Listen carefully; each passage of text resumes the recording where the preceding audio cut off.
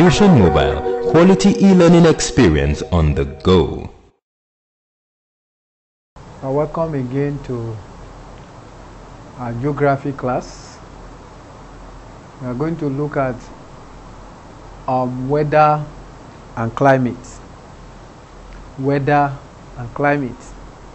This is very simple because when we are talking about weather and climate, we are talking about things that we experience on a daily basis. Now, who can tell us what is weather? Who can give us a brief definition of what weather is all about? Well, weather can be defined as the average condition of the lower atmosphere within a short period of time. The average condition of the lower atmosphere within a short period of time. Or it can be defined as the taking into cognizance of the element of weather, like temperature, like pressure, like cloud, like rainfall, taking their record within a short period of time. Or in other words, you can define weather as a change in the atmosphere noticeable within a short period of time. It can be a day, it can be 2, it can be a week, it can even be a month. We are talking about weather. But when you are talking about climate, here you are talking about the record of weather element taken into consideration for a long period of time, averagely between 30 to 35 years. Between 30 to 35 years. So when we talk about weather, weather is a daily affair, but climate take a long period of time. You can discover that the weather of today, maybe in the morning, can be wet, but towards afternoon, the weather can change. But you cannot say that of climate. So know the difference between weather and also climate. Anytime you see these topics, they go hand in hand because they almost pursue, they are studying the same thing. That is the elements of weather, of temperature, of weather and also climate. They are the same. When we talk about temperature, we talk about atmospheric air pressure, we talk about cloud, we talk about relative humidity, we talk about rainfall, we talk about sunshine. All these are the element of weather and also the element of climate. But what happens under weather is that you take cognizance of this. There are changes on a daily basis. And that of climate, when you keep on recording this within a period of 30 to 35 years, as the case may be, you can now come out with the climate of a place. But weather is from day to day, week to week, as the case may be. Let's look at the element of weather and climate. Number 1, we have temperature. Temperature is the degree of hotness and coldness in a day. And the instrument used in measuring temperature is called thermometer. It's called thermometer. Then we have atmospheric air pressure. This one is the exertion of weight of water molecule taken into air as a result of condensation. This weight exerted on what? On the Earth's surface is what we call atmospheric air pressure. And the instrument we use in measuring This pressure is what we call barometer. Then we have cloud as one of the elements of weather and climate. We have relative humidity. That is the dampness of the atmosphere, and the instrument we use in measuring relative humidity is hygrometer. Then we have rainfall. Rainfall is a water droplet from the lower atmosphere, and the instrument we use in measuring rainfall is what we call rain gauge. We also have wind. Wind is air in motion. It has direction and it has speed. The direction of the wind is measured by what? Wind vane. While the speed is measured by curb anemometer. So the direction of the wind is measured by wind vane. Now here we see the instrument, the diagram of wind vane. This wind vane has an arrow, and this arrow is not static. That shows that whenever the wind blows to any direction, you see the four cardinal points: the north, the east, the south, and the west. So it will tell you the direction of the wind. Then here we have what we call the barometer, the mercury barometer. What is the instrument for measuring atmospheric pressure? Is barometer. This is how the diagrams look like. This is atmospheric pressure. This is gas tube. This is column mercury, and this is mercury. So with this, it will help you to measure. This tube is calibrated. Is calibrated, as you can see. So these are the instruments. Now we have another instrument here. This one is also instrument for measuring atmospheric air pressure. This is what we call hygrometer. This is wet bulb hygrometer, and this one is dry bulb hygrometer. So you can see the pipe connected into, a cup here to collect the water droplets for measuring. So we call this one the dry bulb barometer, and we call this one the wet bulb barometer. Here we have what we call curb anemometer. We say that wind has both direction and speed. The wind vane we saw just now is for the measurement of direction, but this is curb anemometer, is used for measurement of what? Wind speed.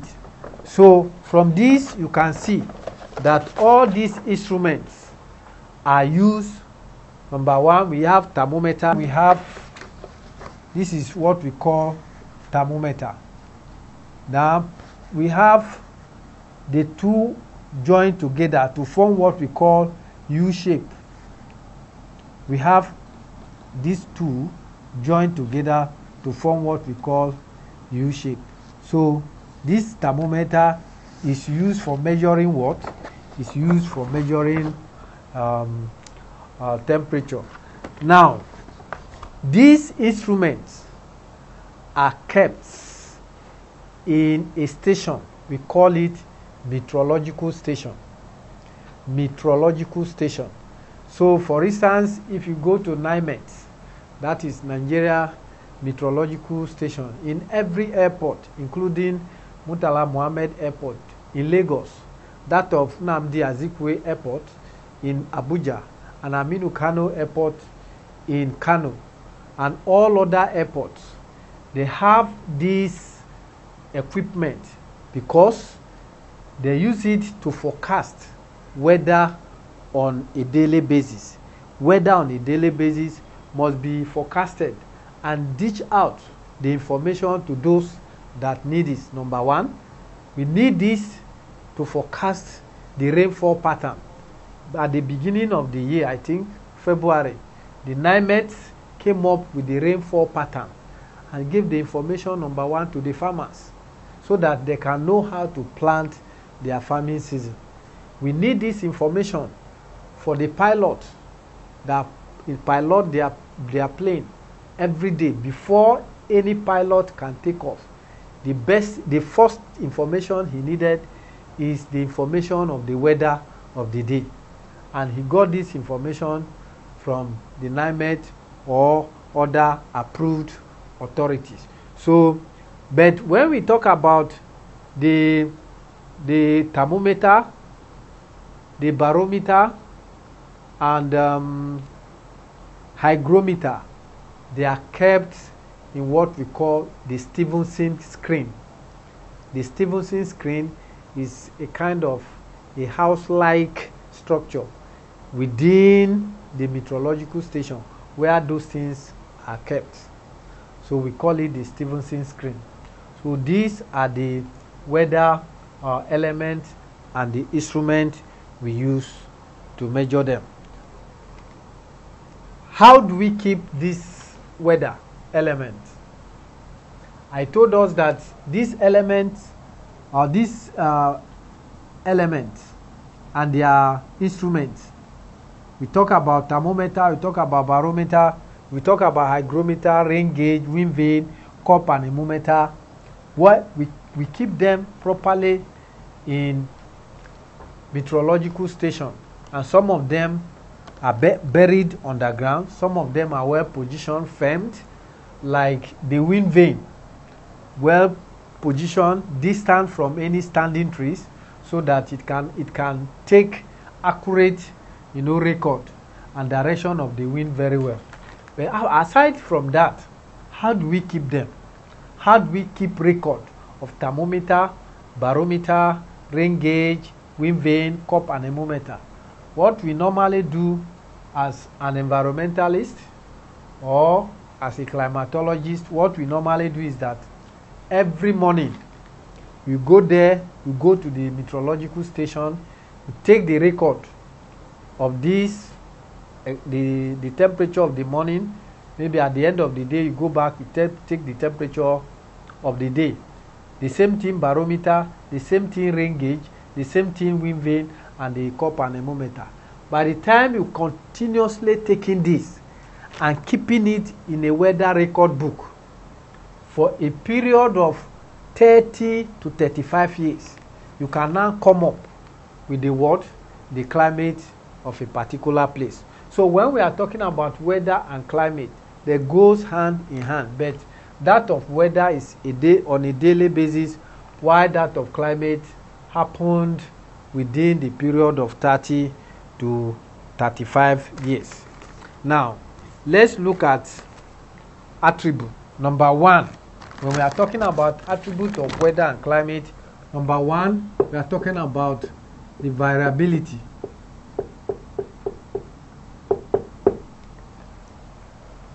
Number two, we are talking about the areal extent. Number three, we are talking about the duration. And all these varies. We talk about the variability, that is climate changes from place to place. The climate of Lagos can change, within a moment. So it is not static. Then the areal extent, we are talking about the coverage. For instance, the climate of, the weather of a particular geographical area within the same region can differ from, at times you can see in a place you are traveling, just within few meters. You can come here, it will be raining seriously, but immediately you move forward to about 50 to 100 meters, the rain will stop and it will be, the temperature will be so high. So that we are talking about the areal extent. When we talk about the area extent, we are talking about the area coverage of weather is very, very short and limited. Then we talk about duration. Duration, it can be a week, it can be a day, it can be a month, but definitely it cannot be up to 2, 3, 4, 5 years. It is only weather. So when we are talking about the attribute of weather, number one, we look at the variability, that is the changes. Then number two, we talk about the areal extent, that is the area coverage.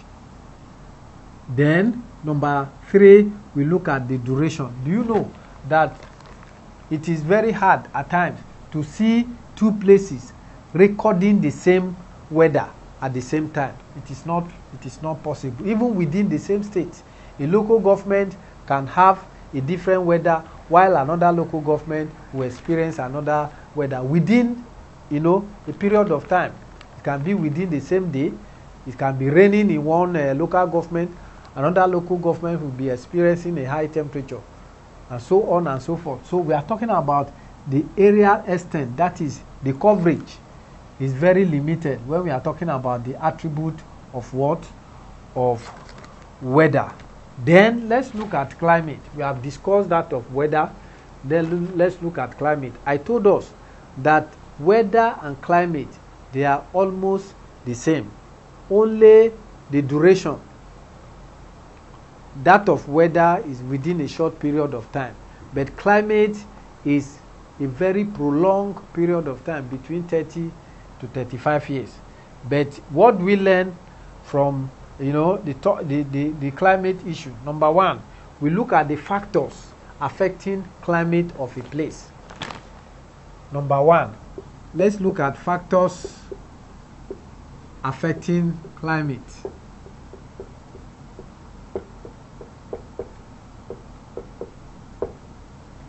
Factors affecting climate. Number one, we talk about latitude. Number two, we talk about altitude.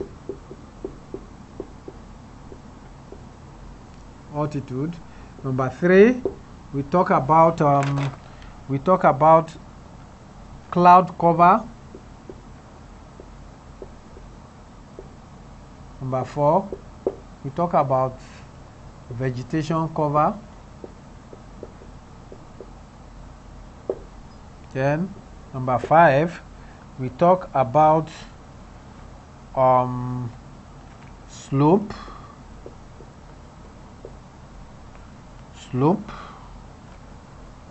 So let's look at these as factors that affect the climate.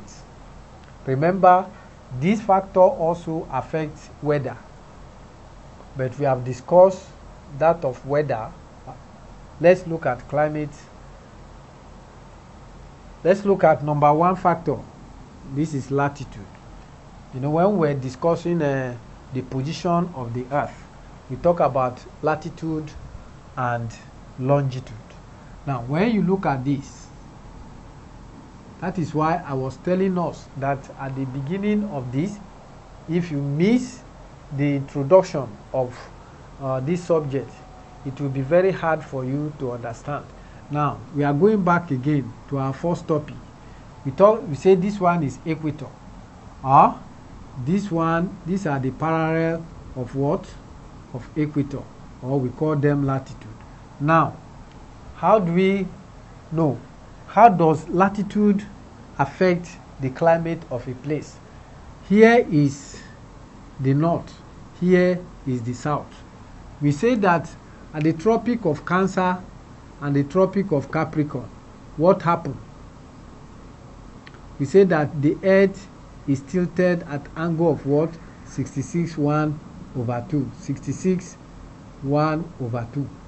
The effect of this tiltation of the earth is that it makes some part of the earth to come out And what is the effect?